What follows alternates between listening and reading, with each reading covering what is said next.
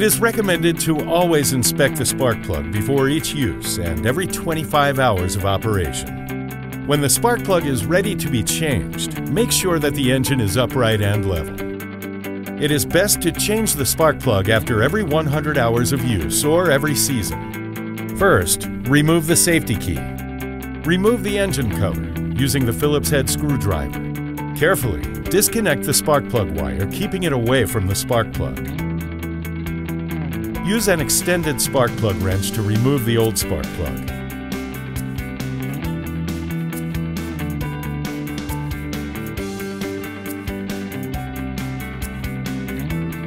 Replace the spark plug with the genuine part made specifically for the Flex engine.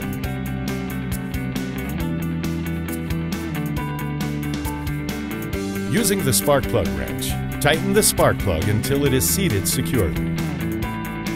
Carefully reconnect the spark plug wire. Reinstall the safety key. Reinstall the engine cover using the Phillips head screwdriver. Keep the engine running smooth, and the Flex system is ready to connect for the next job. Troy-Bilt FLEX. It just clicks.